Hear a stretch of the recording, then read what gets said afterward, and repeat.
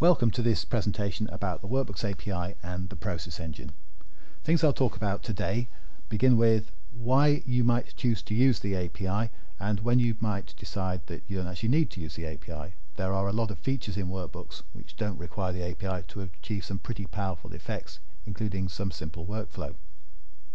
Having decided that you want to use the API, we'll talk about how you do so, whether you would use external access, where a external service from Workbooks is accessing Workbooks remotely over HTTP, or whether you want to use the process engine, which is a little bit easier and is the preferred way of implementing most API integrations.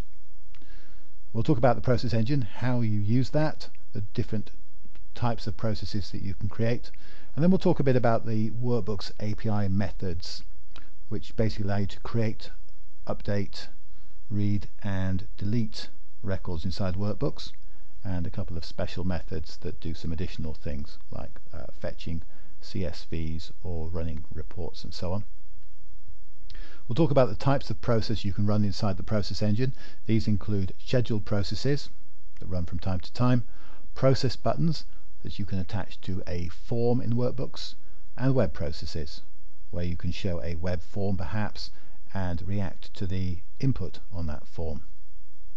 Finally, I'll talk a bit about how processes are run in the process engine and some of the constraints that they run under.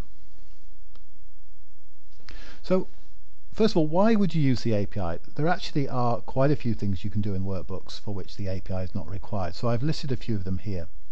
For example, if you want to capture a simple lead or case from a form, you could use the web to case facility or the web to lead facility.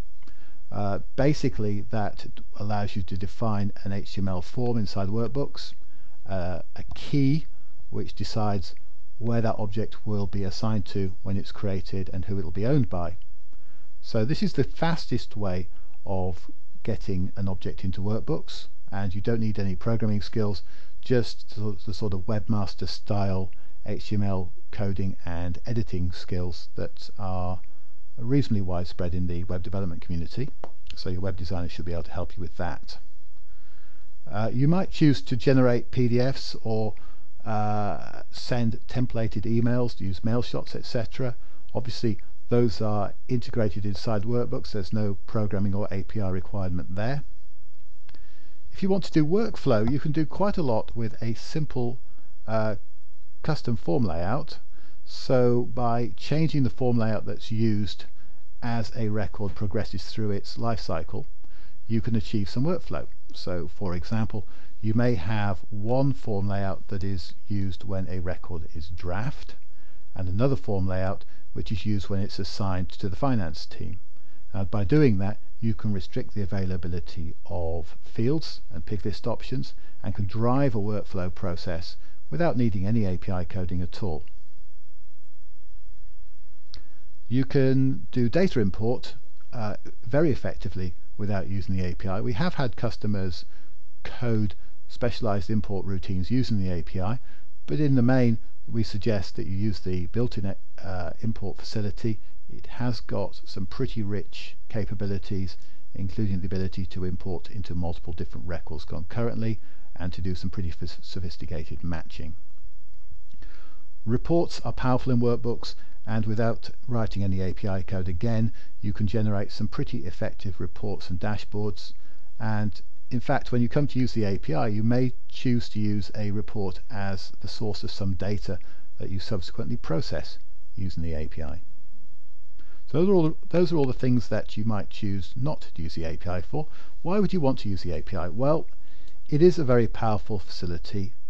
It's not particularly limited in terms of the things you can interact with inside Workbooks. So, things we use the API for inside Workbooks ourselves are email to case, for example, where we monitor a mailbox using the IMAP protocol, and as emails arrive in there, a scheduled process retrieves the email, creates cases, looks up to see whether the email already exists. If it doesn't, then it will create the case. If it does, then it will associate the email with the existing case. It will send an acknowledgement back to the sender of the original email, which is a templated email, So you're using the Workbooks templated email facility there to generate a nice formatted email response. And finally, that process will move the case that's been created or updated into the appropriate status, so we can start driving a workflow and make sure the case is handled in the appropriate timescale. Our integrations with MailChimp, Constant Contact, dotMailer and HubSpot are all implemented using the API through PHP scripts, as it happens, under the process engine. And in all of those cases we are synchronizing records of various types between Workbooks and a third-party system. And some of those integrations, in fact all of those integrations, are bidirectional and have the concept of state, so they know what records they've synchronized and what they still need to do. The integration with Sage via a third party called Eiger Systems, they've implemented something called Sagelink, which will move records in and out of Sage line 50. OneSaaS integration is an integration with a cloud hub solution, if you like, where many integrations exist with OneSaaS, and they act as effectively a clearinghouse for records in and out of various cloud services. They've implemented a Workbooks API connector. The Outlook connector, the Workbooks Outlook connector, is another API client, as is the mobile client. The mobile client is using metadata retrieved from Workbooks, which define how the Workbooks data structures work in order to derive its user interface, and that's a completely standalone API client. We've done a lot of implementations for customers for specific requirements that they may have. So for example, we've created process buttons to generate lots of line items on an order reflecting a delivery schedule. So the particular model here was, you have a magazine and you want to order some advertising slots over a period of several months.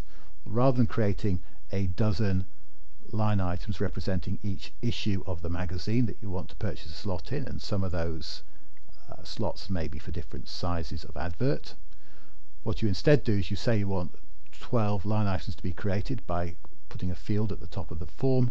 You run a process button script which then says, okay, you want 12 line items creating, I'll add 12 line items and I'll populate them with some other custom field values from the top of the form which represent the type of advert and so on. Having done so, you can manually edit a couple of those line items to make them the Christmas edition, perhaps, where you want a bigger advert, and then you post the form.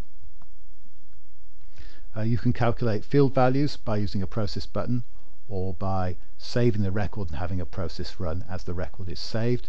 So although that's not real-time editing of a field value where one is dependent on the other, it does happen whenever you save the record and refresh it.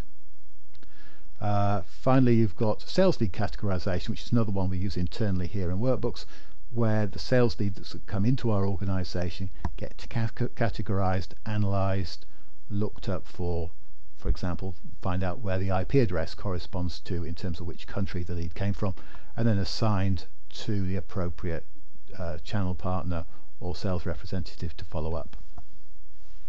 So those are all use cases for the API, and really there are a lot more use cases than that I could have described. So what is the API? Well, API stands for Application Programmatic Interface. What it means is the interface that Workbooks exposes to allow programs to interact with it. So it's a well-defined interface, and it isn't going to change without good notice.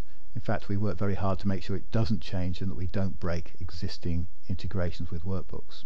So it's a set of web services delivered over web protocols, specifically secure socket layers, SSL. In other words, it's an encrypted connection, so it's reasonably secure. It has the concept of authentication and authorization built in, so that processes and API clients have the right capabilities. The API is stateless as far as we don't record state between requests. We expect a request from the client to be resulting in a response from the service, i.e. Workbooks, which is pretty much self-contained. And those operations are things like create, read, update and delete, as I said earlier. And it's been organized using a couple of principles which are today pretty widespread in lots of cloud services. We are RESTful, which means that we use a particular style of API, and we use a response which is encoded using something called JSON, which is JavaScript object notation, particularly consumable by JavaScript clients like our own desktop, but also very easy to interpret and parse by many languages. So that's what we use there. Final thing I'll say is that the API is batched. In other words, you can operate on many records at once. So you might send an update or a create statement to Workbooks saying create these 100 records, and Workbooks would do that work and return 100 responses, all as one transaction, which basically said these have all been created. So it's very efficient if you work in that way, and I'd encourage you to batch any requests that you can, because it will make things faster. Right, in the next session we'll talk about how you call the API and where you might choose to run that code.